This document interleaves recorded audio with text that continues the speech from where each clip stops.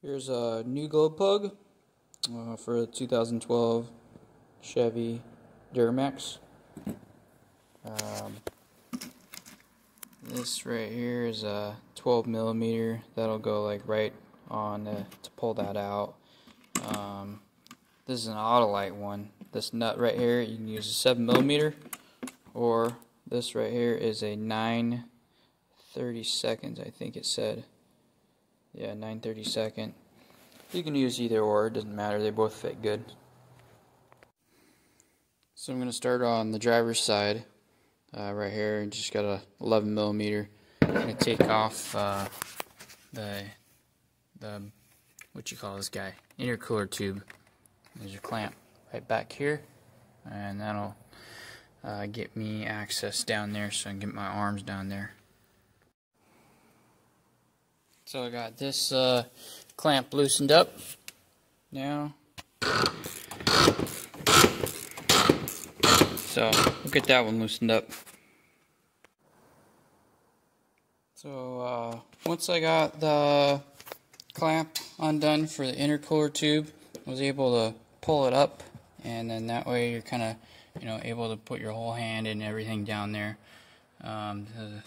These must be stock GM, I'm assuming, but it took 8 millimeter nut there, and then I just used like a semi-deep 8 millimeter. Got back down there. This is the one that's all the way in the back, and that worked best to get that one out for the electrical wire.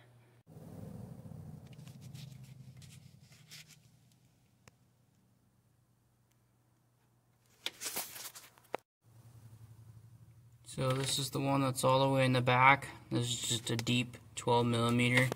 Able to get that pretty good.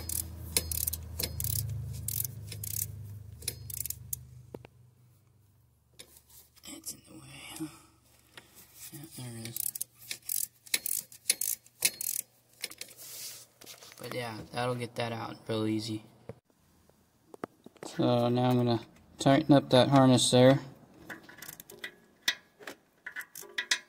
And then I'm going to hold my finger here, but I got to get off camera to do it. But you would hold that so that the harness doesn't rotate in the metal or anything. You want it to be clear of anything. So this is the cylinder on the driver's side, all the way in the front. I was just getting that one off most of the way. But this one, I used that semi-deep. I probably could have used an extension. It would have been a little bit easier, but I got away with, using the same tool set for everything. So now, get my 13 millimeter again. This is a quarter drive, full deep. This one's probably going to work really good. I can get my socket on there. A little crooked here still. Get this lined up. Yeah, I think maybe a extension. Oh, there it goes. See that? It's on, and that thing's gonna swivel real nice. There it goes. Okay, that one's coming out.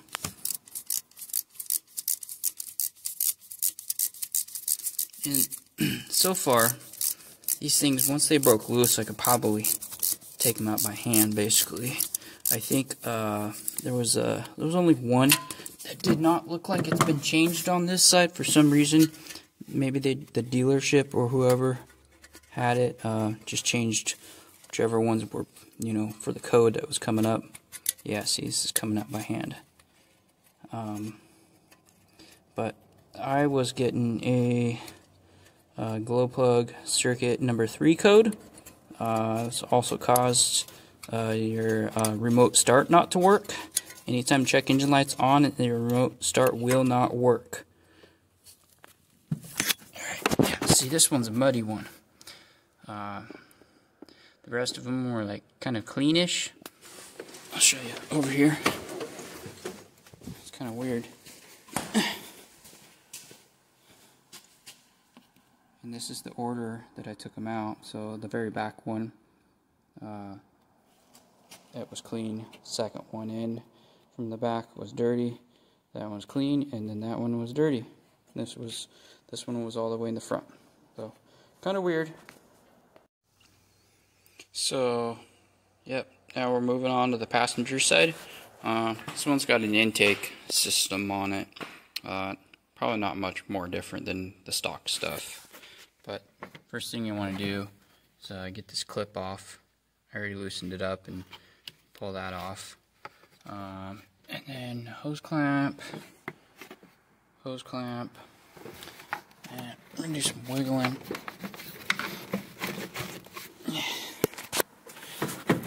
There's that one's off. Anyways, get this guy out of here.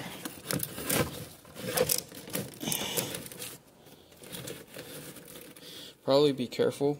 If you don't take this hose off, there's a little plastic nipple. It can break. So be careful when you're doing that part.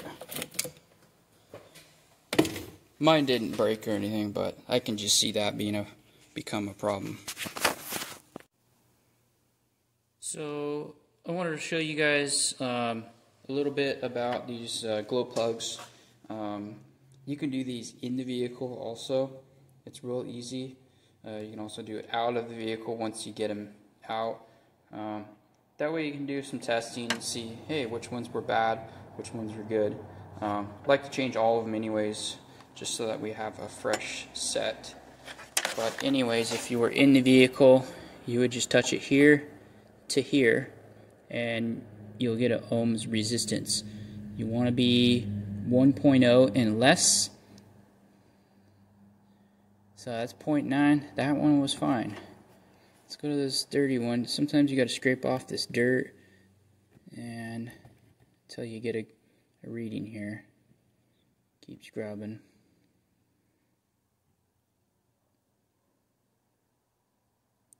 See, I think this was see how it's dirtier.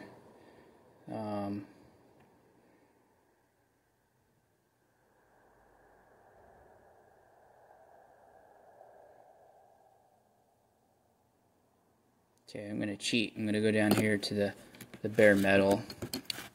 If it was in the vehicle, you could scratch that a little easier, but I'm on video, so it's hard to have another hand. So that one's kind of, I would say, on the verge of being okay, not okay, because we did have that 1.0, looked like 1.2, 3.0, it's a little high. There's a 1. That one's okay. Alright. And then we're going to go do this one. Yeah, that one's nice.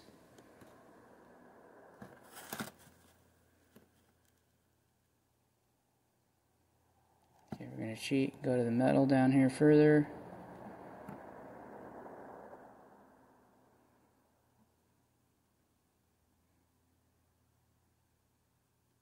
At 66 ohms. Let's say that might be bad. Let's keep trying to make sure we didn't get a wrong reading. 66 ohms. So I would say that one was bad. That was the one driver's side all the way in the back. Yeah, pretty consistent right there. So that's way bad. And I'll get a brand new one.